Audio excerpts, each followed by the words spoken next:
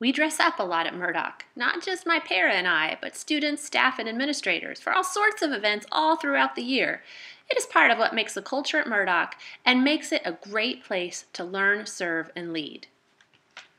We held 3 author visits this year. Brian Lee's author-illustrator talked to students about the illustration process. He brought one of his first grade drawings to show students it takes practice to get good at drawing anything. Students and teachers very much enjoyed his visit. Author and coach Ryan Sloth had students act out his book, Hank the Bully. He even had a sloth costume for the hero. Coach Sloth's great sense of humor had the kids laughing out loud. Our final author visit this year was by Paul Orchowski. His beginning reader books and social studies themed books were a hit with all students. Here at Murdock, we put on a live morning news show every day. Students write, produce, and direct the show with help from myself and Mr. Patrick Heido, our music teacher. Students at Murdock have all sorts of opportunities to be creative, innovative, and have fun in the Library Learning Commons. They can play checkers. Students especially love building with our I.O. blocks.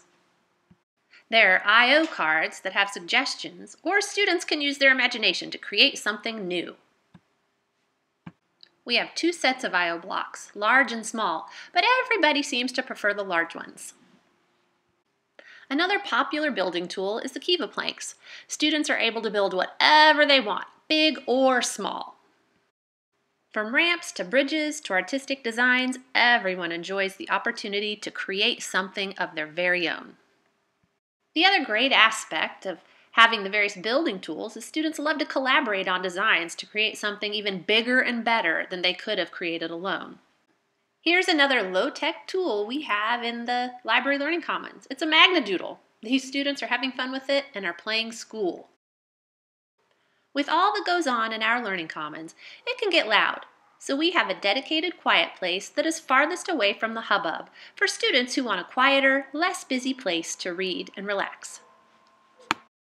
During Read Across America Week, we celebrated by playing many Dr. Seuss-inspired games. There was Memory, I Can Do That, floor puzzles, and building Cat in the Hat hats out of red and white cups. Students were challenged to make the tallest Cat in the hat they could out of the cups. They got very creative. I hope you enjoyed your tour of some of the events that make Murdock a Library Learning Commons and a great place to learn, serve, and lead.